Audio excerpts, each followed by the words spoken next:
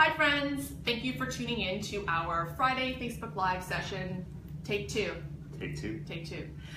My name is Dr. Mary Sunderland, and I'm the Director of Research and Education here at the Foundation Fighting Blindness in Canada. Today I am joined by my colleague, Dr. Chad Andrews. We work together closely in the Research and Education Department here at the FFB.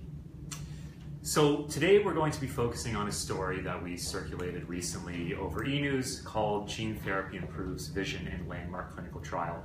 It's a really important story. It's been making a lot of headway in the news, generating a lot of discussion in the vision science community. So that's going to be the focus of our conversation today.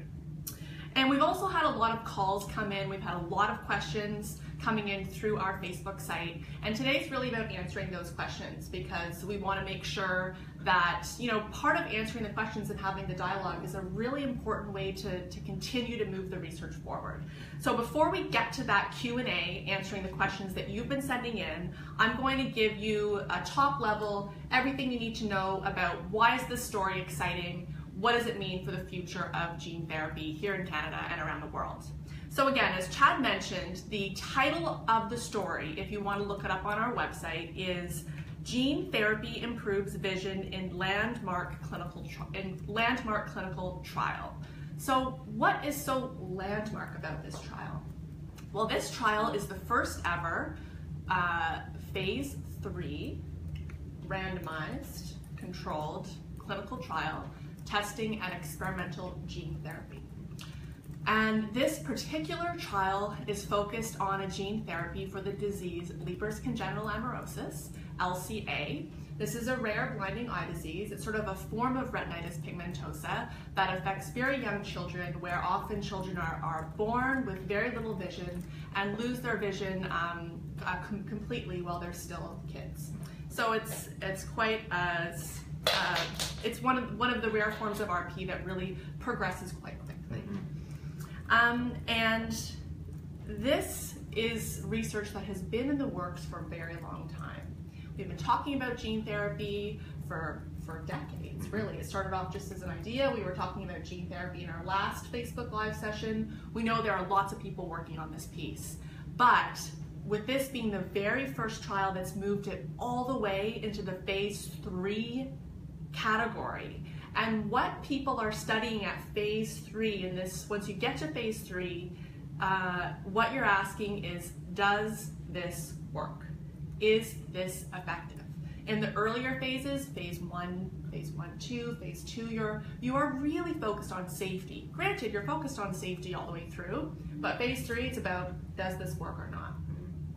What's really exciting about this paper? Looks like it works. I mean, they've got evidence that it works.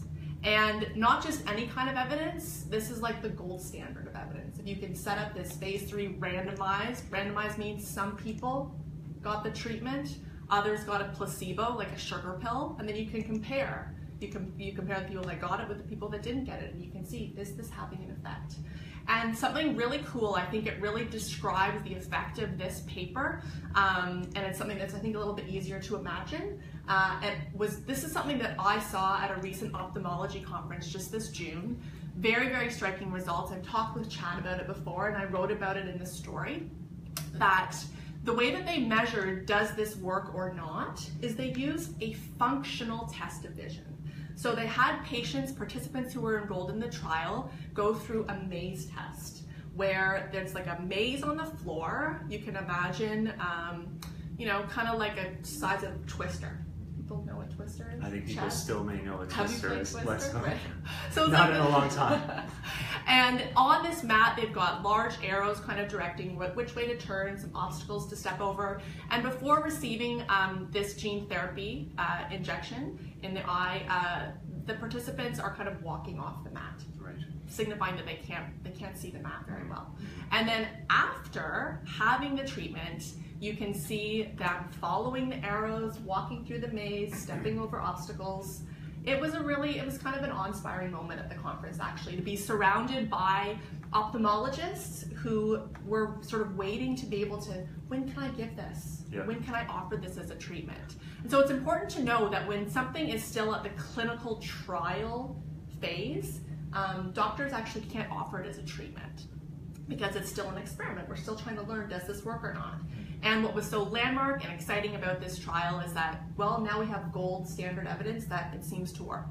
And so the company that's sponsoring this trial is named Spark Therapeutics, and so they're in discussions with the FDA to try and figure out how can we make this into a treatment? How can we make this available to the people who need it that would allow doctors to actually sort of prescribe it to a patient? So if they see a patient coming in, it looks like they have LCA, Leber's congenital amaurosis, and more than that, LCA with mutations in the RPE65 gene, well, you know what, we have something for you. And we've been working here at the Foundation since 1974 because so many people, when they get that diagnosis, there's nothing that doctors can really offer to them, right? So this is pretty huge. Yeah, I think the functional vision part of it that you were mentioning, that you spoke about, that you wrote about in the story, is really impressive too, because that's what matters when it comes to eyesight, right? Like every day when we get up, we don't read an eye chart, which is the kind of go-to test for visual acuity, but we do navigate our surroundings and the world around us. And that's what you saw in that video, was this kind of stark difference between, you know, the inability to navigate that maze, and then after the intervention, the ability to actually do so quite successfully. I think that's really incredible, and it's something to be excited about. Well, I mean, we're certainly excited about it. Yeah, you can tell just by looking at us, I'm sure. So with that, I mean, if you want to learn more about the details, I encourage you to go and read the full story on our site. But with that, we really want to get to your questions right away because we know that's why you're tuning in. So Chad, let's get started on those questions. Let's do that, absolutely. So many of our Facebook followers commented about the relationship between the progression or stage of the retinal disease and one's eligibility for a clinical trial. So I guess the question is, how does the progression of my form of retinitis pigmentosa or some other retinal eye disease affect my ability to actually be involved in a clinical trial? And the answer to that is really that there is no general answer. There is no universally applicable rule that we can give you to say that this is how, you know, the stage of my disease is going to impact my involvement in clinical trials going forward. And that's because clinical trials are quite unique, and you really have to gauge them on a trial-by-trial basis. So the thing that we keep on kind of hitting on, I think we talked about this during the last session a little bit, is that you really want to look at the clinical trials that are relevant to you, so for your particular genetic eye disease, and look at the eligibility criteria. And sometimes those criteria specify age, sometimes they specify the particular gene that's involved in your disease, sometimes they specify the progression of the eye disease. And so that's what you want to pay attention to. So sometimes the stage of the disease is going to be quite important, sometimes it's not going to matter. It really depends on the clinical trial. And that's a really good way to think about it, Chad, is that often we want to be able to give general answers because it's great if one answer can work for everybody. But in this case, you really do have to do the work to figure out what is exactly relevant to you, and you need to kind of dig into those details. And we know that digging into the details is tough. Especially something else I wanted to make sure I flagged during this discussion. There was actually a big paper that came out this week that again has been all over the news.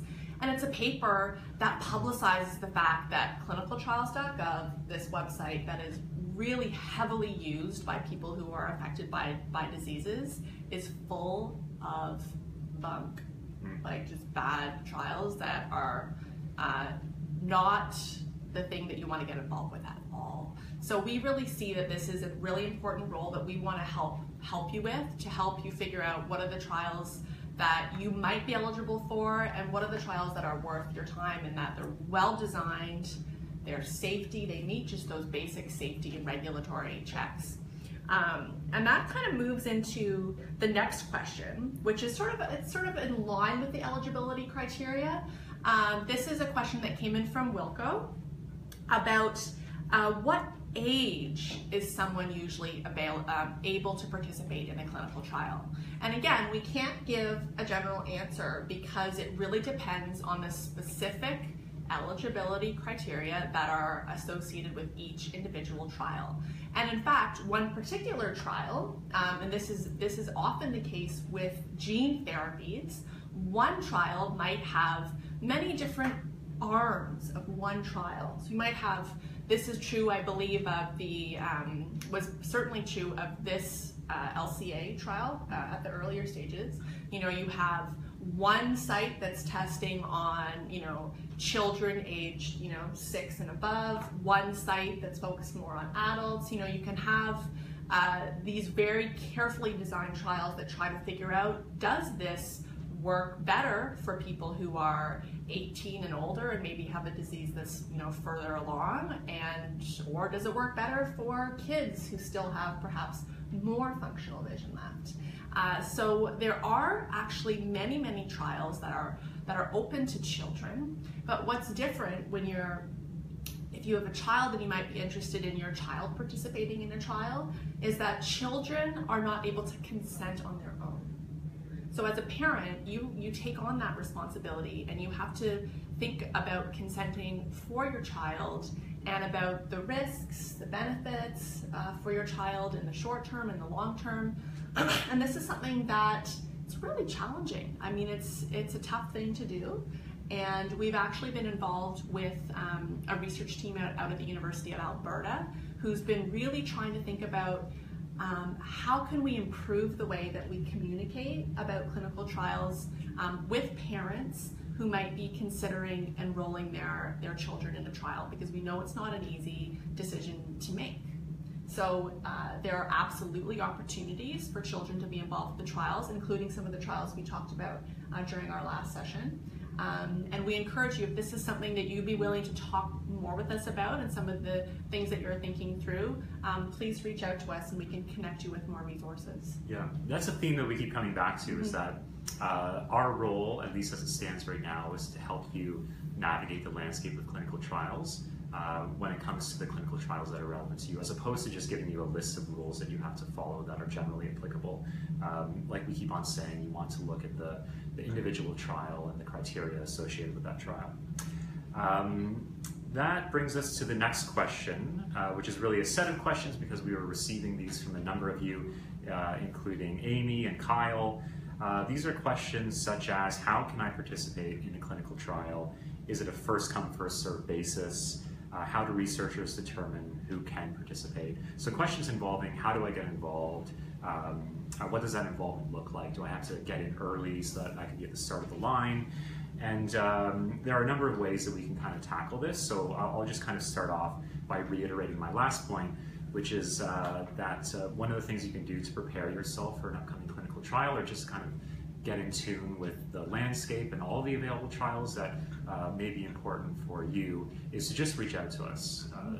Like I said, this is the role that we're hoping to fill as we ourselves become better acquainted with clinical trials. So by all means, you can reach out directly to us and we can have a conversation about the trials and your particular genetic history, your disease, and we can kind of figure out the best way to kind of think through all of the available trials. And then I will build on that. And this is something that we'll keep reminding people about, and it's a really important advocacy cause for us right now, and this is genetic testing. So right now we're talking about as I said, a rare form of RP. It's called Leber's congenital amaurosis, LCA, and you can know if you have this disease. Your doctor can give a pretty good diagnosis based on different tests that they might do for you. But what really confirms it is what gets called a genetic diagnosis, a molecular diagnosis. This is the genetic testing piece. So something that you can do if you are living with an inherited retinal dystrophy or an inherited retinal disease. This counts Stargardt's, retinitis pigmentosa, choroideremia. There's a whole list of sort of the main inherited eye diseases on the FFB website. If you've been given a diagnosis of any of these diseases, you can do something today, next week, and you can get your genetic testing done.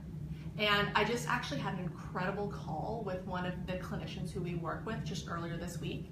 And he's saying that just this year, he's going back in, he's encouraging his patients to go back and get their genetic testing done. And with patients that had not been able to get a successful result before, almost 70% of them are getting results now. That's because incredible. there are so many more genes that we can test for that we just didn't know about before.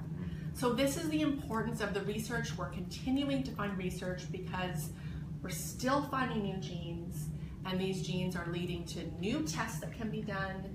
And those tests, when people can get a confirmed diagnosis, this is sort of the genetic cause underlying my disease, it gives so many more insights into what opportunities might be available to you moving forward, but also from speaking with various patients who have worked really hard to get this done, it's just a bit of a like, okay, now I know. You know a little bit more, and knowledge is power. Absolutely, yeah. So it's not about just getting into existing clinical trials, it's about preparing for the clinical trials that are coming down the pipe. And we know that this is, I keep on thinking about it as a kind of boom period, especially in the world of clinical trials for gene therapy.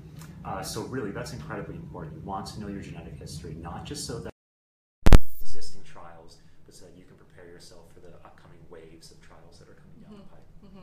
And so the only way to really know is with this specific, potential treatment work for you, we wouldn't be able to get your genetic testing done. That's the first thing that you need to do. Right. And then back to the advocacy piece, which is something that we work on here at the Foundation Fighting Blindness, because we know that genetic testing is not equally accessible to different people who are living in Canada, and certainly not accessible around the world. But we're certainly going to focus on the inequities that exist across Canada. Chad is actually on his way out to Newfoundland and Labrador. This weekend he'll be in St. John's talking with Dr. Jane Green, who's a leader in genetics of ocular diseases, and she's been working really hard to think, how can we make genetic testing available, accessible to the people living in the Maritimes, people living in St. John's, in Newfoundland and Labrador. So we, if you're having trouble getting your genetic testing done, reach out to us, let us know, because you should be able to get it. You should be able to. Yeah, and we'll continue working with individuals such as Dr. Jane Green, who've been working in the field for a long time, trying to answer that very question, right? Not just studying the individual biology of a particular disease or how it affects a particular organism, but looking at broader populations and trying to understand how genetic diseases impact families and then cross between and among families as well.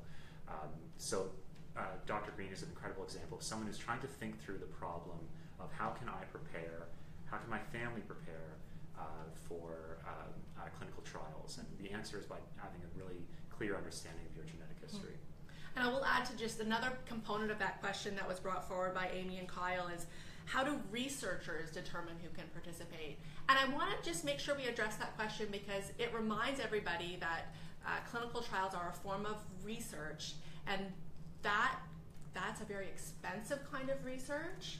And you're working with humans, you're working with people who are living with these diseases, so you want to design that trial to the absolute best of your ability. You want to minimize the risk as much as you can.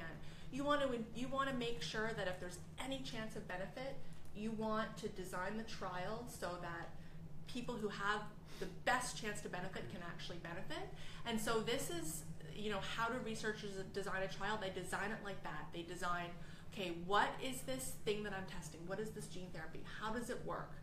Okay, who is most likely going to experience some kind of benefit? Right. And that's where the patient registry comes in, where, again, please get involved with the patient registry, the Foundation Fighting Blindness. Patient registry, you can find out about it. We'll make sure there's a link in the comments. You can find out about it on our website. It's that we are working with people who are running the trials so that they can look through our registry and find out, okay, this person and where their vision loss is and their genetic diagnosis, this is someone that we hope might consider volunteering their time to be in our trial, because they want to set it up for success. Absolutely. Because it's only when you see success in phase 1 that you move to phase 2. It's only when you see success in phase 2 that you move to phase 3. And the story, this is about success. This is the first ever success in phase 3. And then, because this is a rare disease where there's no other standard of treatment, we get to skip phase 4. Phase 4 is about comparing a new innovative drug with the standard of care. So skip right to the regulatory piece. How can we make it a treatment?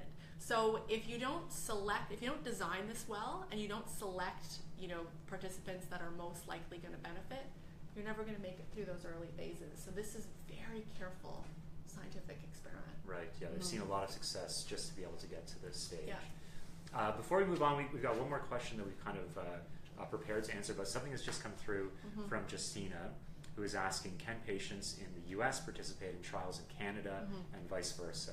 You're probably the best person to answer that question. Sure. I mean, this is a great question, Justina. And again, we keep saying it always depends on the trial. Always depends on the specific trial. But something that is good to know, and that we're really happy about, certainly living in Canada, because there are a lot of trials in the United States. There are fewer of them in Canada right now. We're working to try and bring more to Canada. It is often the people who are designing trials will design it so that they build in a little bit of extra budget so that they can help support Canadians to go down and participate in a trial in the U.S., and vice versa, because again, you want to pick the best person for the trial, and when the FDA, the Food and Drug Administration, is deciding, is this something that we have good enough data to approve and say, yeah, you know what, this is good, and they're looking at different patients that have participated and the effects on the patients.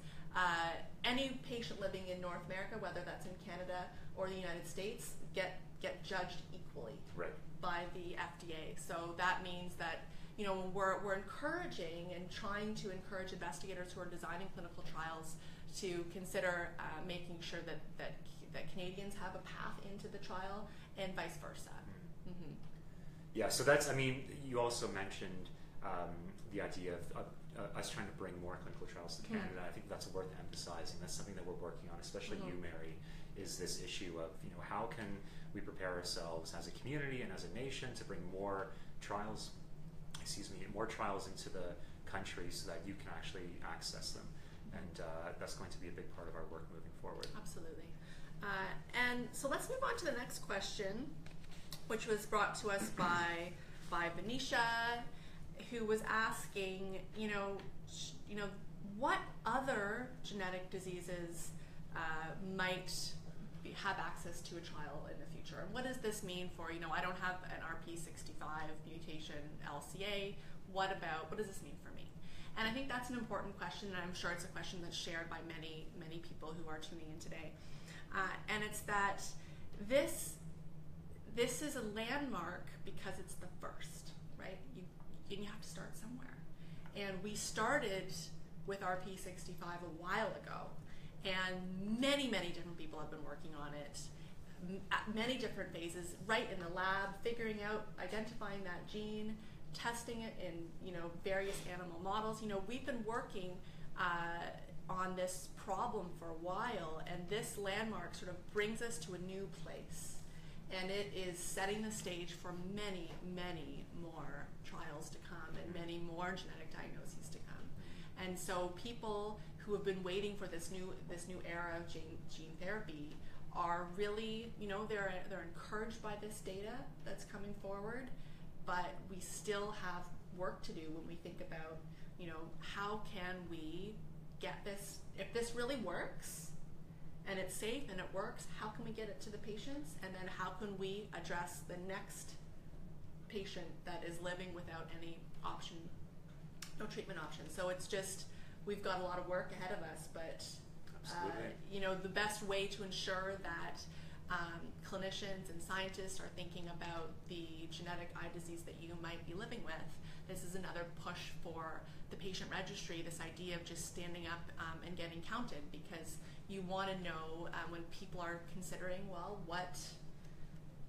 genetic disease are we going to look at next? You want to see, well, who has this disease? Who not only who has this disease, who might be interested in helping to develop a new treatment, because these treatments can't be developed without your help. So it's, when, for example, with the patient registry here in Canada, when you consent to be enrolled on the registry, you say if there is a trial, then you can contact me and let me know about it, because you're sort of thinking, you know what, you're not consenting for sure I want to be in a trial, but you're saying I'm interested, and I understand that my involvement could be helpful moving forward. So we had another question from Justina actually about CEP290, which is another one of the lead genes that's involved with LCA. There's a lot of work happening with CEP290 right now. So I can follow up with some direct messages to Justina and share more details about the work happening with CEP290. There's some exciting work here in Canada and abroad in Europe. So there is stuff happening around the world. Yeah. And certainly, a lot to do. Absolutely. and I think that our hope and what we're fighting for is that one day we'll be able to look back at the RPE 65 trials and say, look, that was the catalyst, that was the starting point for a full spectrum of interventions, or hopefully even treatments that address a wide range of genetic eye disorders. I think that that's quite possibly the moment that we're at right now, and that's the future that we're moving towards. And the other piece that I think is important to remember for all of the incredible supporters that we've had along the way, people who have made donations to us and have supported our efforts to fund vision research, to fund sight-saving research. This is the one that's made it this far, but there were many different trials that were designed slightly differently, and some of those trials didn't work out. So not every experiment ends with the results you hope it will end with. In fact, most of them don't. Most of them don't, and what you get at the end is incredibly valuable knowledge.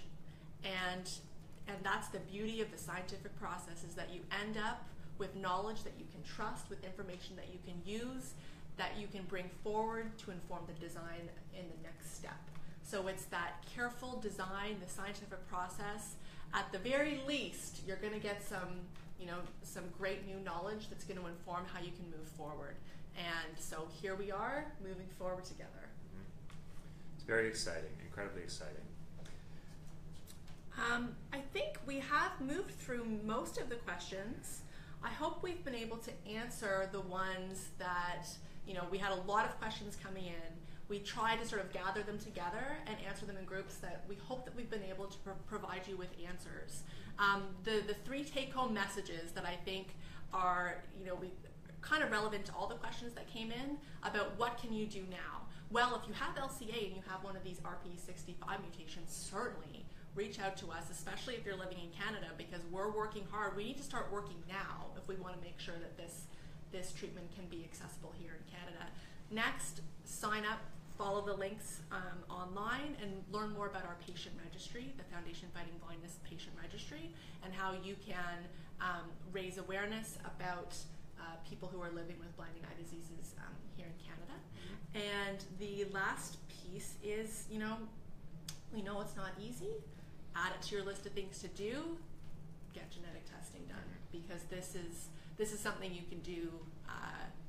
Not today, but you can have it something that you can take action on. Absolutely, taking actions. It's empowering. And Mary has flagged this already, but we'll just mention it again. There are unfortunately barriers to access when it comes to getting your genetic testing done, especially in rural communities. So that's something that you can talk to us about as well. If you're having difficulty finding a genetic counselor, getting your genetic testing done, there are things that we can do to help you with that. And in fact, we've already posted an Everything You Need to Know style guide to genetic testing. It was recently updated. Please take a look at that. And if you haven't already, sign up for our e-news. Like I had flagged earlier, the e-news is the sort of main way that we reach out to you with monthly updates, the monthly update that we often connect the Facebook Live sessions to. But it's also the kind of primary vehicle that we utilize for delivering breakthrough news in the world of vision science. And this was an example of a breakthrough piece that we just felt like we had to let you know about, and we had to talk about it. It's that important. And that's the thing, is it was really neat to we had our story up there, and we were answering people's questions, and then to see more and more stories in the news about it, and know that, you know, we have got it up there. It's a trusted source, and we want to make sure that you can hear about it first, because we know that, you know, nothing can come fast enough, and we understand that urgency. So please do consider signing up for our e-news. And keep sending in your questions. I really enjoy getting to know you during these sessions, and we hope that if you are able to attend one of our in-person education sessions this fall, that you'll consider signing up for one of those. Again, you can find more information on our website under the Learn tab. And Dr. Andrews is on his way to St. John's in Newfoundland and Labrador tomorrow, where he's going to be meeting with Dr. Jane Green and our colleague, the fantastic April Watts, who will be launching our first ever Cycle for Sight, St. John's. Chad? That's impressive. We've got the Cycle for Sight hat. You've come very prepared. And I'm thrilled. I wish I could be out there, because the people who are leading this, Lawrence and Amy, Lawrence lives with RP. He's such a fantastic force of positive energy out there, and I wish I could be out there cycling. So maybe, Chad, you're going to need this. I appreciate that, but I've heard that it's bug season in Newfoundland, so I've come prepared. Mary, I know that you like me to be branded whenever I go out, but I've actually brought my own hat that I'll be using. It's quite complicated, so open it up. But I'll be going to Newfoundland. I'm going to wear this on the plane, actually, as well, just because I'm not prepared. But I appreciate your offer. This is how I'll be traveling. Okay. And if you see me in Newfoundland, just look for the guy in the meshed cap, and we'll have a conversation about it. Okay. It's been great chatting with all of you. Thank you for sending in your questions. We'll see you next time. See you next time. Bye.